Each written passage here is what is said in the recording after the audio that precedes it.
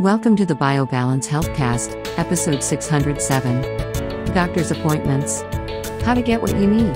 BioBalance Healthcast features conversations about anti-aging medicine.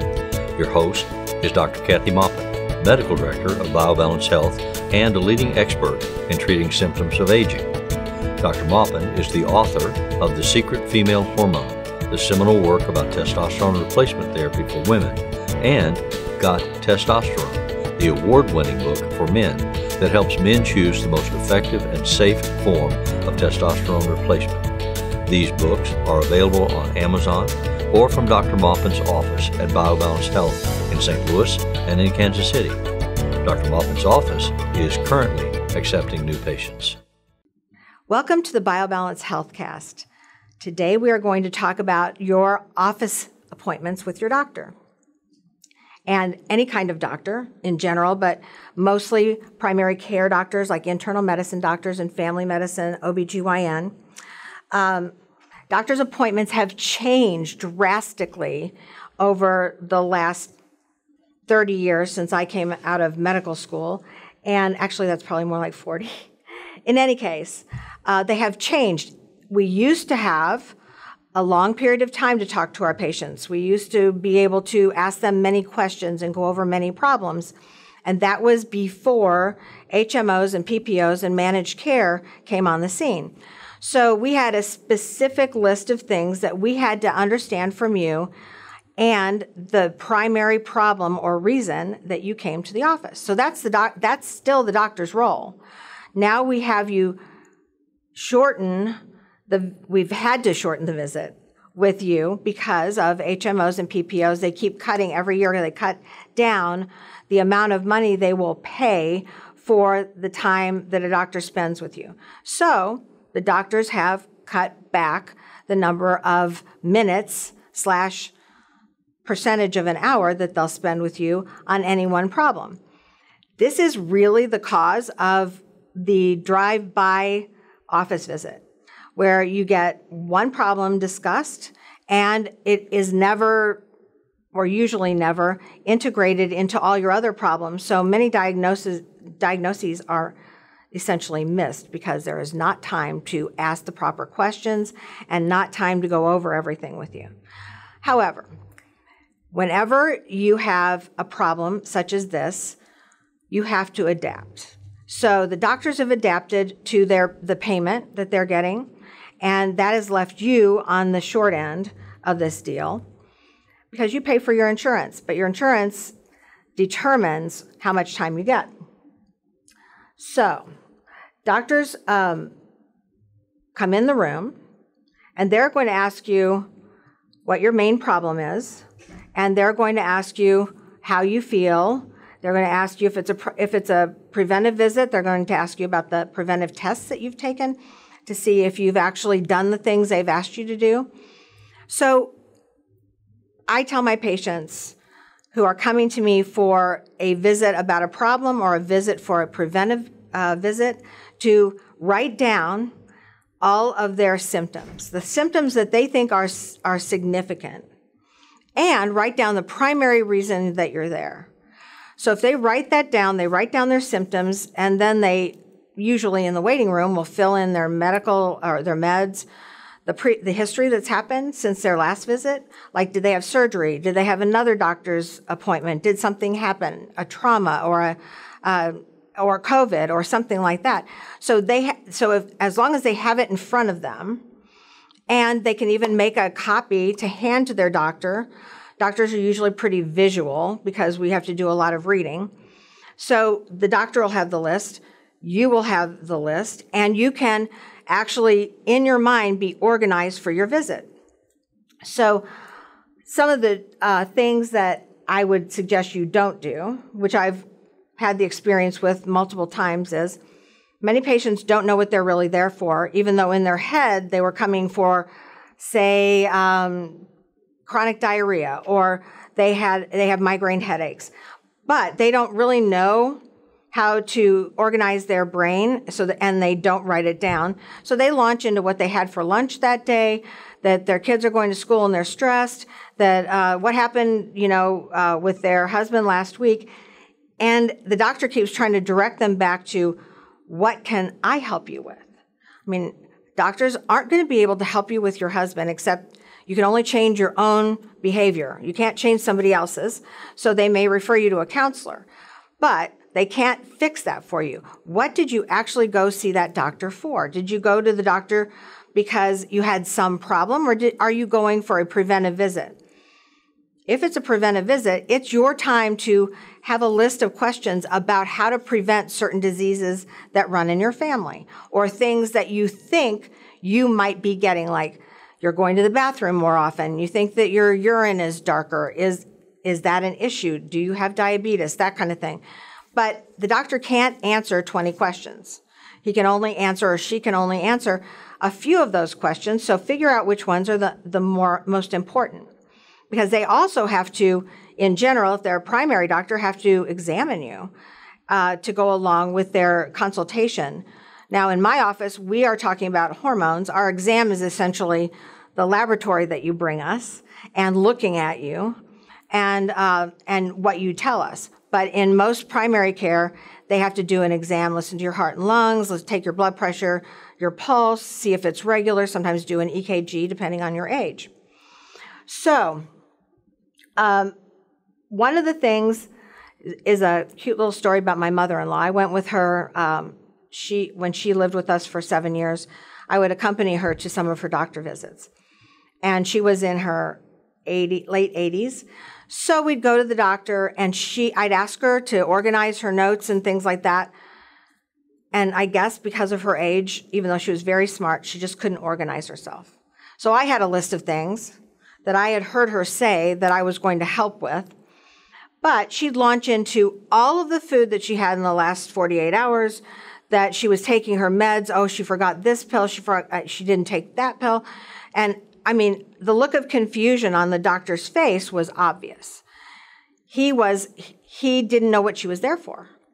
And so I would have to stop and say, Anne, tell him why you're here. What is the biggest problem? And she'd say, well, I don't know, because she was nervous. And I said, well, you've been asking me about the fact that you ache all over, your arthritis is bad, and you don't know what to do about it.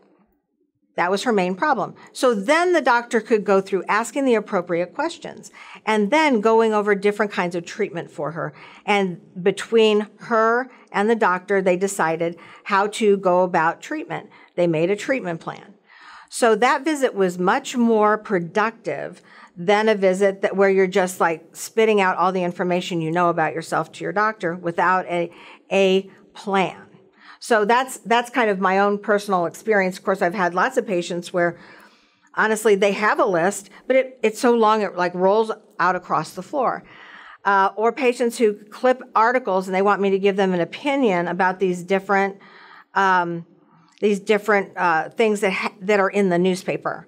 So, or in their Reader's Digest or online. They bring me all these pieces of paper. One person laid them all out over the exam table. She stood there wrapped in the gown and was laying out all of these different articles, and I had 15 minutes.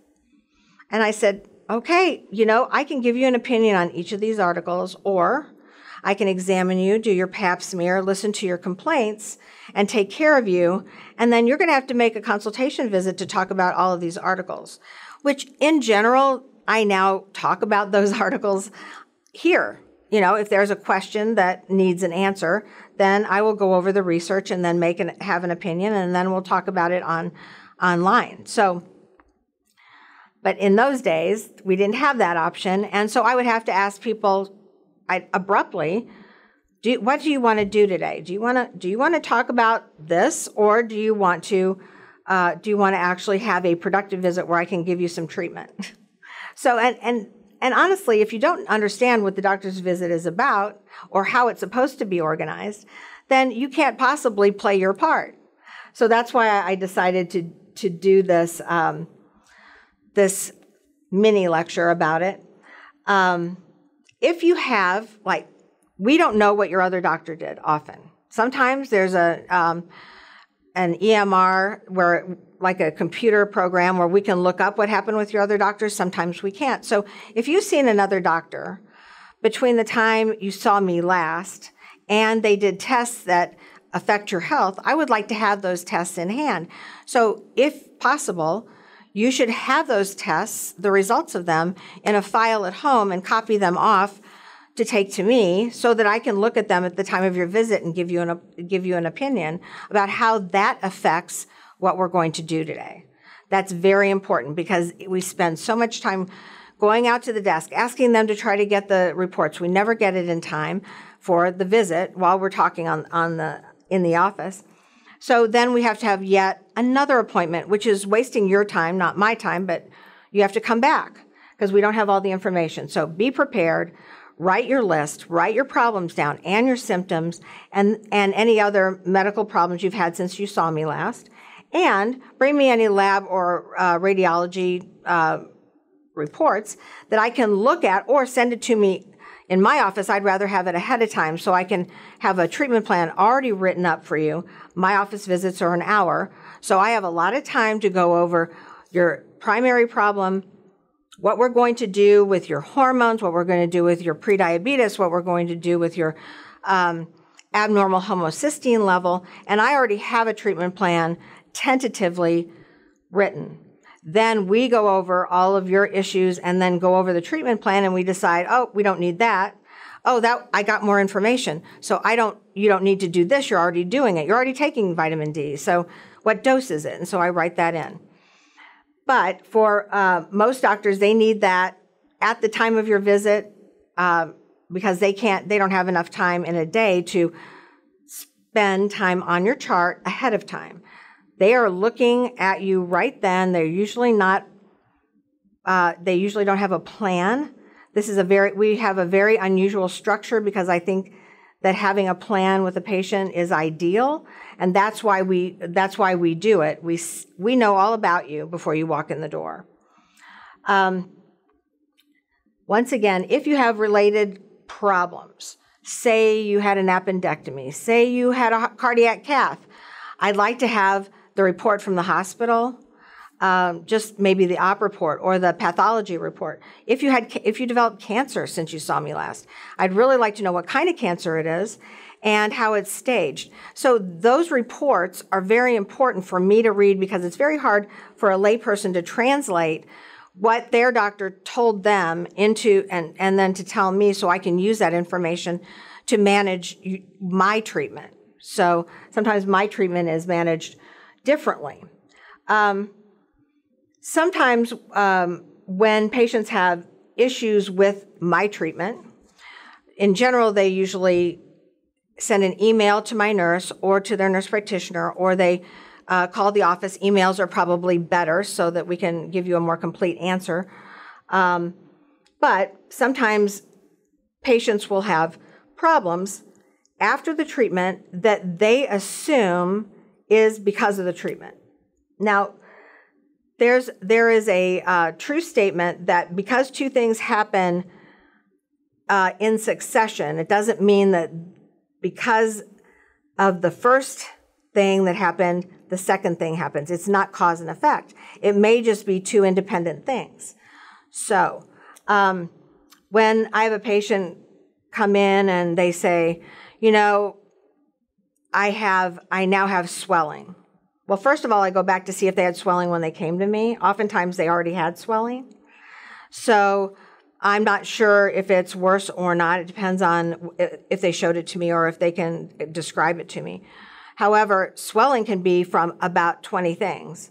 So it may not have anything to do with the hormone treatment that I gave you. Some hormone treatments, especially oral, do cause swelling, but so does low thyroid, so does heart failure, so does eating too many carbs the night before. So some people are on a very high carb diet and they're swollen all the time. Some people have problems with the veins in their legs and they can't push the fluid back up to the heart. So there's lots of different reasons to have that. So I look back to see if it was already there before my treatment. I also look at the other labs that they have and what we did, and then I have to ask them if they actually followed my directions for a low-carb diet, taking the diuretic I gave them, doing all of the treatment plan that I suggested at the time of their visit. And usually I get I'm not taking that drug, I'm not, so if you don't do what the doctor tells you to do, then you really don't have much room to complain about side effects.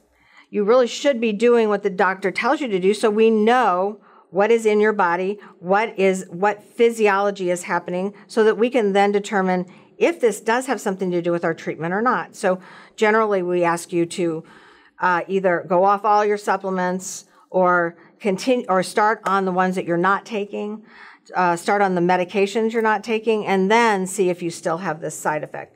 It may be from something completely different, and then we send you to your primary care to look for a different reason, because we are specialists in hormones and preventive medicine.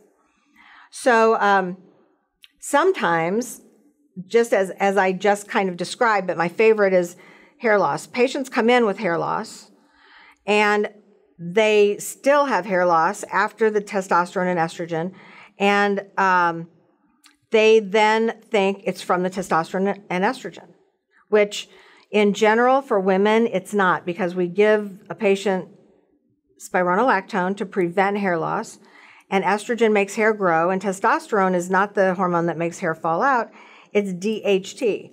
So if you have a lot of DHT, then that could cause your hair to fall out, but in general, it's usually a thyroid problem or a nutrition problem. People who don't have a lot of protein in their diet, their hair can't grow. If you have too much cortisol or you take a steroid medication, it causes you to have hair loss all over your head. In general, if it's hair loss from DHT, it's going to be hair loss here and here on a woman, and it can be hair loss down the center in a man. So we test that hormone. So you come to us with a problem, you still have the problem. That means it's not really from anything we did. So that's why I always look at the symptoms that you came to me with and the symptoms that you're complaining about to make sure that it's not new. Then I look at all the other, I look at your thyroid, I look at your DHT, then I know what to look for to see if your problem is due to any of those hormones. If it hasn't changed any, if it's the same as before your treatment, it doesn't have anything to do with anything but maybe inheritance. You may have inherited a gene for hair loss and very thin hair after menopause, or very thin hair with men as they get older. They usually pay more attention to that than women do, because if it's not your hair loss, you don't generally look at your ancestors or your grandparents and parents and say, ooh, I'm going to have hair loss, I'm going to have thin hair when I'm older. You just think, well, that's just them. But it does run in families, and very thin hair is very common. You can kind of look back to all of the women in your family and see very thin hair. There's not a lot that we can do about that, except to make you as healthy as possible, give you the supplements you need to make hair, make sure your thyroid's normal, make sure that your DHT is low. That's what we can do for that. But because you had it before, we give you treatment of hormones. It doesn't mean that you're going to then we caused it with our hormones.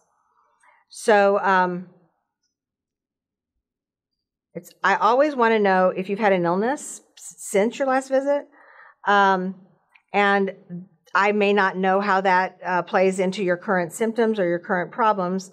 However, you have to understand that sometimes we don't know the answer, and we say we don't know the answer. We can do research on it. We can try to find an answer. Sometimes the research hasn't been done. Sometimes there are problems that I don't have the knowledge to actually diagnose you. So I have to send you to another specialist who can diagnose that problem. There are things that specialists don't know because some other specialist is doing it. That's just how medicine is. Some of the time, we don't have the test results that we can look at and give you a diagnosis. So sometimes we have to refer to that later. We have to send you an email or have our nurse call you with the results. So in general, doctors don't know everything. We try to know everything, and sometimes it bothers us that we don't know everything. So you have to understand that we have to do some research or send you to somebody else to find the answer. We're also not omnipotent. So for your side of a doctor's visit, to get the most out of it, please don't get angry with your doctor if they are trying to get you back on the subject.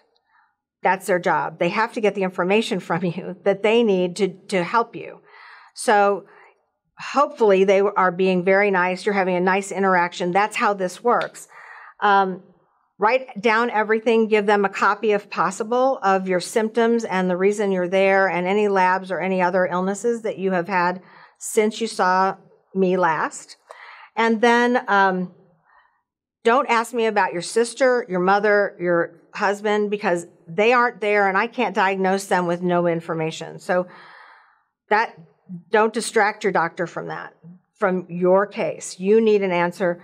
We can't give you any information on those other patients, and we can't talk about any other patients in our practice that we're taking care of unless they write and sign a HIPAA form that says you can get the information about them. Otherwise, we can't talk to you about them.